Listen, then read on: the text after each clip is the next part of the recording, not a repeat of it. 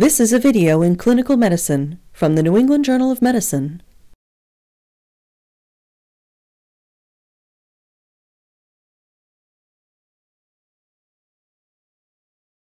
Infection associated with healthcare is the most common adverse event affecting hospitalized patients. Hand hygiene is the most important preventive measure against these infections, but compliance with this simple procedure among healthcare providers is often below 40%. Hand hygiene is an essential procedure for all healthcare providers. It serves 4 different purposes in the healthcare setting. Hand hygiene prevents nosocomial infection in patients and the cross-transmission of microorganisms between patients. Hand hygiene prevents contamination of the hospital environment with potential pathogens. Finally, it helps protect healthcare workers from occupational infectious diseases such as infection with the human immunodeficiency virus and hepatitis C virus. This video will demonstrate the various indications to perform hand hygiene as well as 2 different hand hygiene techniques: hand rubbing with an alcohol-based hand rub formulation and hand washing with soap and water. This video will also review hand hygiene equipment, the appropriate use of gloves, and policies on jewelry and fingernail hygiene. We will also review selected complications associated with hand hygiene and make suggestions about how to avoid them. Finally, we will comment on religious and cultural issues concerning hand hygiene. Hand hygiene to prepare for surgical procedures will not be addressed in this video. To perform adequate hand hygiene, you will need an alcohol-based hand rub formulation or soap, water, and drying agents such as disposable paper or cloth towels. Use alcohol-based hand rubs with proven antimicrobial efficacy. These usually contain 60 to 80% ethanol, isopropanol, or N-propanol, or a combination of these products. These hand rubs are supplemented with emollients to protect the skin. They are available as liquid solutions or gels, sprays, or foams. Containers with these products should be easily available, within arm's reach, either at the point of care, that is, within 3 feet of the most likely use, or should be carried in small bottles by healthcare providers for their own personal use. Soaps are detergents that can remove lipids and dirt. The antibacterial effect of soaps results from their capacity to dislodge bacteria from the skin when combined with the rinsing effect of running water. The indications for the use of hand hygiene by healthcare workers have been clearly defined by numerous organizations, including the Centers for Disease Control and Prevention and the World Health Organization. We will now review these indications. We will first review some of the basic principles of cross-transmission of microbial pathogens. The skin and mucous membranes of every human being are colonized by various microbial species. When hospitalized, patients gradually shed these microorganisms onto inanimate objects in their immediate surroundings, for example, onto bed linens, gowns, and bedside furniture. Hospitals contain a multitude of environments. Some of these, dubbed patient zones, consist of a patient and his or her immediate surroundings. As a result of contamination by both healthcare workers and patients, other areas of the healthcare setting, such as corridors and public areas, are also colonized with microorganisms, though to a lesser extent than patient rooms.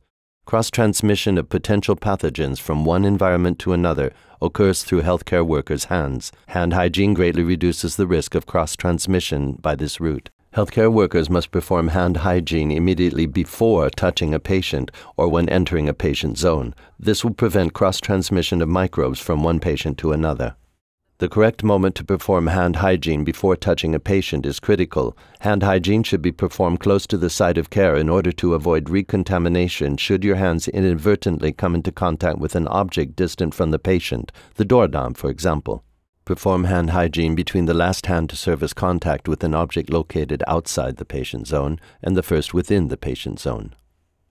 You should also perform hand hygiene just after touching a patient and before touching any object located outside the patient zone. This will limit the risk of germ dissemination to the healthcare environment. Even if you did not touch the patient, perform hand hygiene after touching objects located in the vicinity of the patient. For example, perform hand hygiene after touching a monitor, bedside table, or bed rail, since these may also be contaminated by the patient's microbial flora. There are body regions that must be kept as free of microorganisms as possible.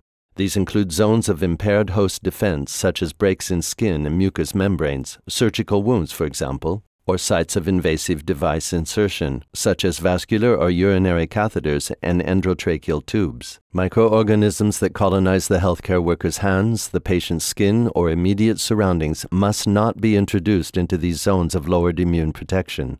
For these reasons, perform hand hygiene immediately before touching non-intact skin and before manipulating invasive devices. This will prevent colonization, which may subsequently lead to infection. Examples of critical procedures include wound care, tracheal suctioning, removing the dressing of a central venous line, giving an injection, and lumbar puncture. Finally, hand hygiene helps to protect the healthcare worker. Some patient care activities may expose healthcare workers to potentially infectious pathogens. In consequence, perform hand hygiene after contact with body fluids, mucous membranes, non-intact skin, or wound dressings, even in the absence of visible soiling and even when gloves have been used. There are two recognized techniques for performing hand hygiene: hand rubbing with an alcohol-based formulation and hand washing with soap and water. To perform hand rubbing, apply a palmful of hand rub formulation to a cupped hand and rub your hands together to cover all surfaces. Then rub your hands again, palm to palm. To reach the dorsal interdigital area of your hand, rub the fingers of one hand over the dorsum of the other and interlace your fingers. Repeat the procedure on the palmar side of your hands to reach the palmar interdigital area.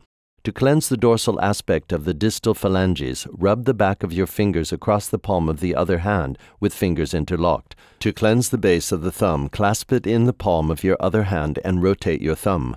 Finally, decontaminate the tip of your fingers and the subungual region by rotating them on the palm of the other hand.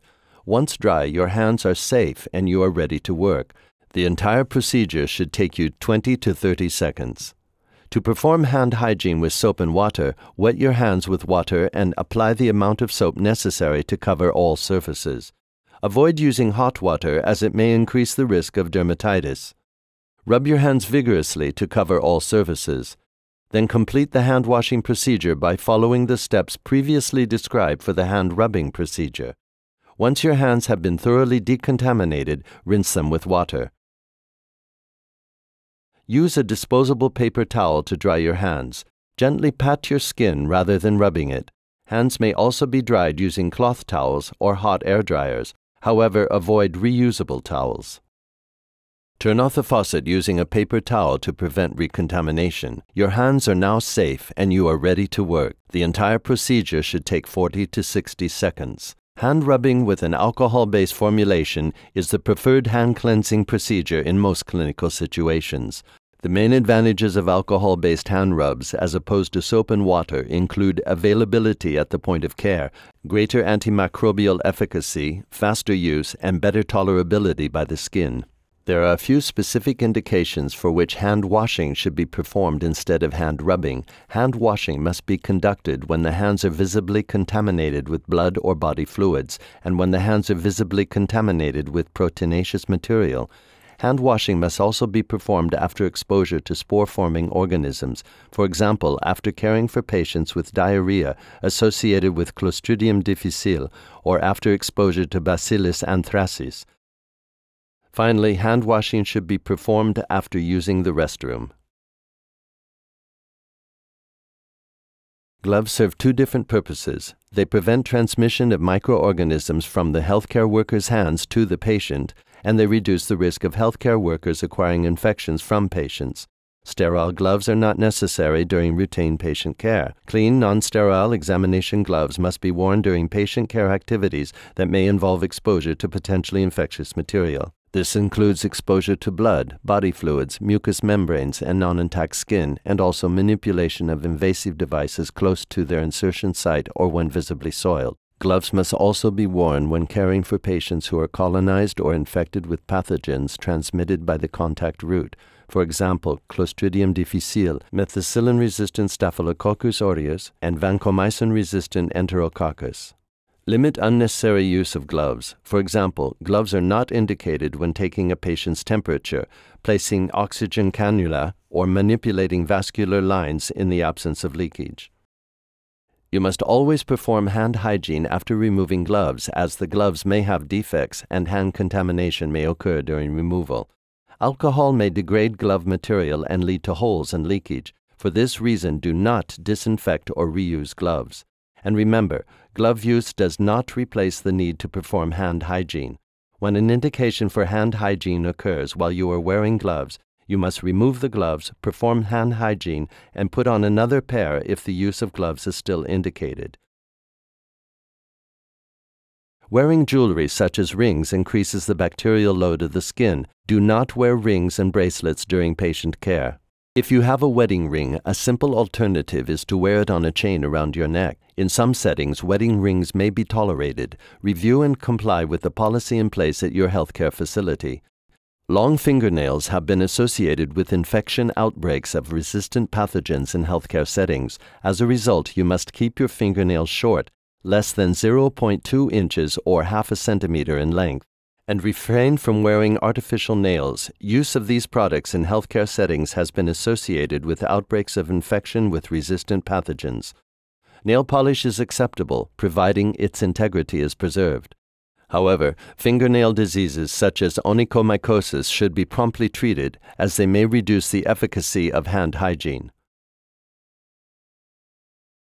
There are some common problems associated with hand hygiene. Irritation dermatitis can occur after repeated use of hand hygiene products. Common symptoms include dryness, itching, and sometimes cracking and bleeding. In rare cases, allergic dermatitis can occur. Damaged skin is more difficult to disinfect and may be more susceptible to skin colonization, leading to transmission. To prevent skin irritation, use skincare products frequently during work shifts. These products should be freely and widely available in your healthcare facility. You should also use alcohol-based hand rubs. Avoid the use of hot water when washing hands. Refrain from using gloves unless specifically needed. And dry your hands completely before donning gloves. Alcohols are flammable. Although exceedingly rare, flash fires involving the hands of healthcare workers can occur if caregivers touch open flames or if a static spark occurs when hands are still coated with alcohol. To prevent such events, it is important to ensure that hands are thoroughly dry before touching objects. Although some religions prohibit the use of alcohol, all accept its use as a medical agent and recognize the value of using alcohol-based hand rubs to perform hand hygiene. For example, the Islamic religion permits the use of alcohol as a medicinal agent. Hand hygiene is a procedure to be mastered by every healthcare worker. Hand hygiene is not optional, it is mandatory. It must be used conscientiously to increase patient safety. Today, patients are very aware of the infection risks associated with healthcare and expect you to cleanse your hands as frequently as necessary. This is a sign of competency, professionalism, and respect.